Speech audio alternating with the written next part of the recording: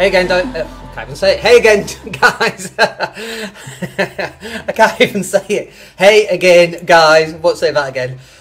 Okay, so just after the last video, I was just thinking about sales funnels, and I thought I'd just split them into two different videos, really, because this video will also be uploaded to YouTube, and if you're watching on YouTube, then welcome, and if you're listening to the podcast, if we make this into a podcast, then welcome there as well. But sales funnels, I just want to clear up some confusion about sales funnels, because, and it's not even sales funnels where the confusion lies, but it's in where people think that their business is going to grow. So my belief basically is that you should be spending 60 or 70 or 80 or 90% of your time marketing, right? That's my belief system.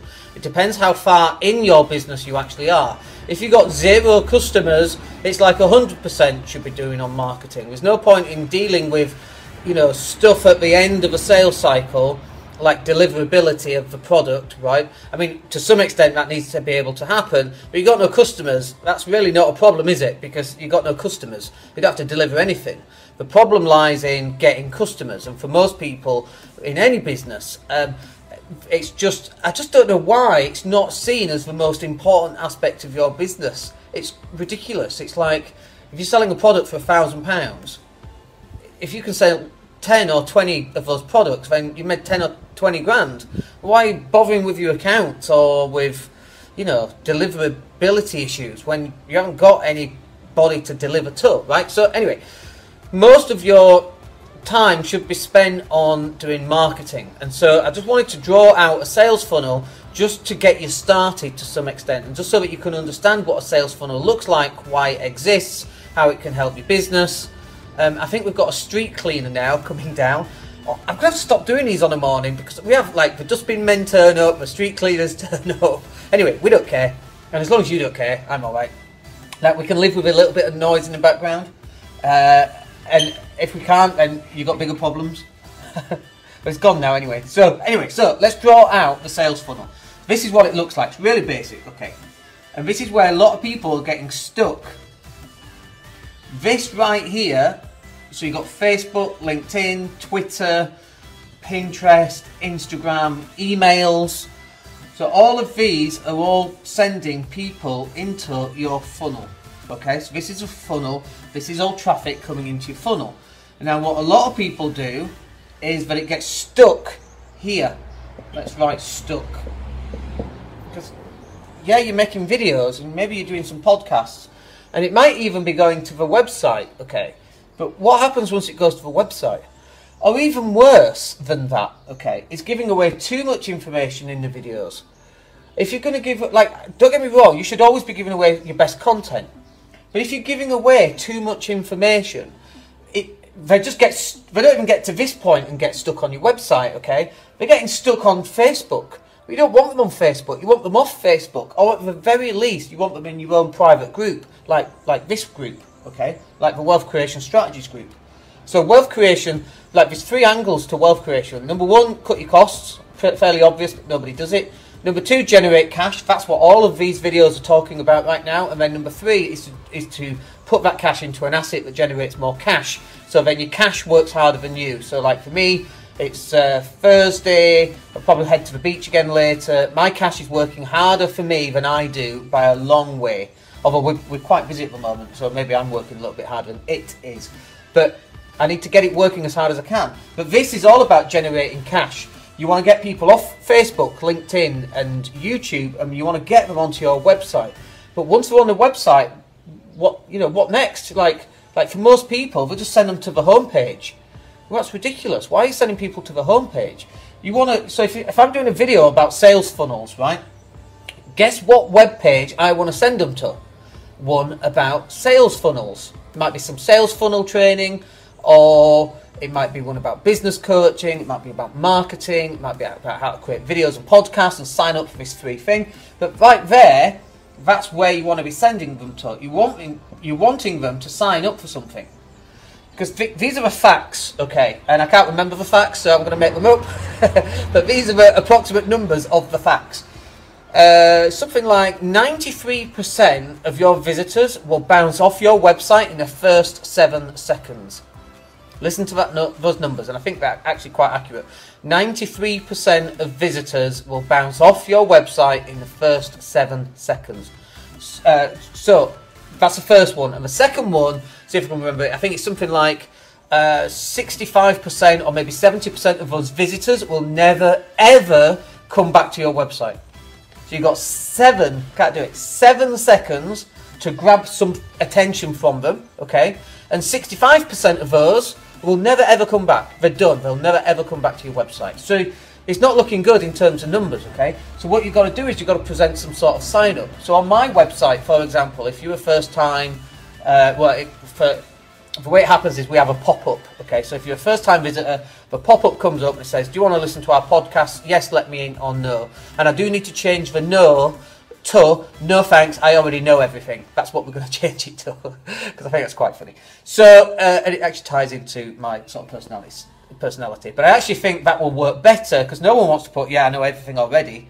So they'll put yes, and then they'll subscribe. That's the psychology behind it. Anyway, so in the first, so it pops up after a couple of seconds, a big box, it overlays everything else. It says, do you want to sign up for the podcast? Our conversion rate on that box is about 3%.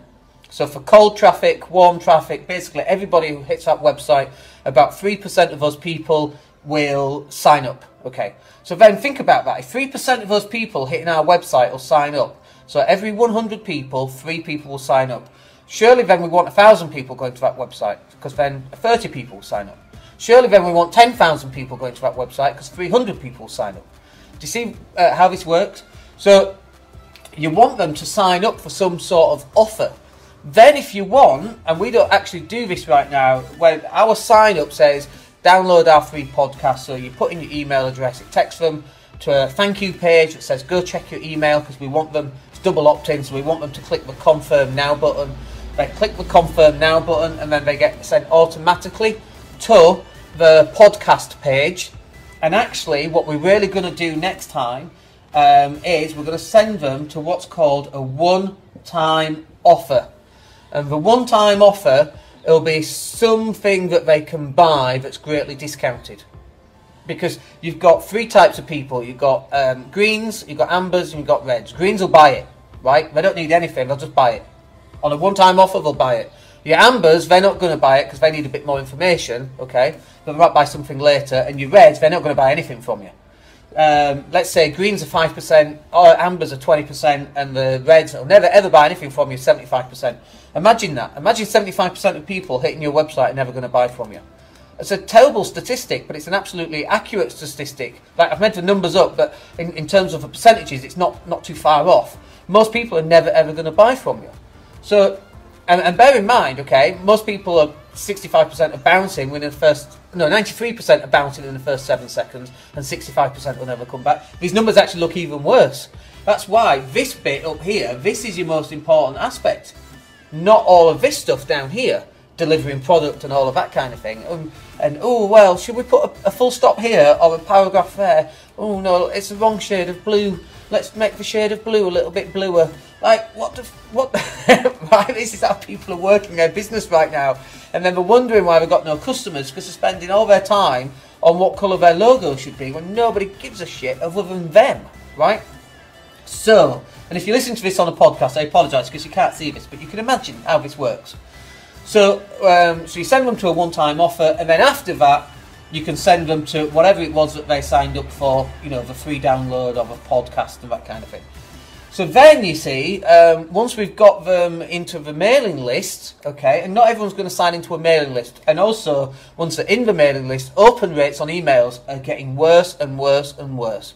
Do you remember in the olden days, when 1993, if we had email in those days, and AOL came along, and you had Joanna Lumley saying, "You've got mail." Everybody got so excited. Now when you get email, like, oh, goodness me. Most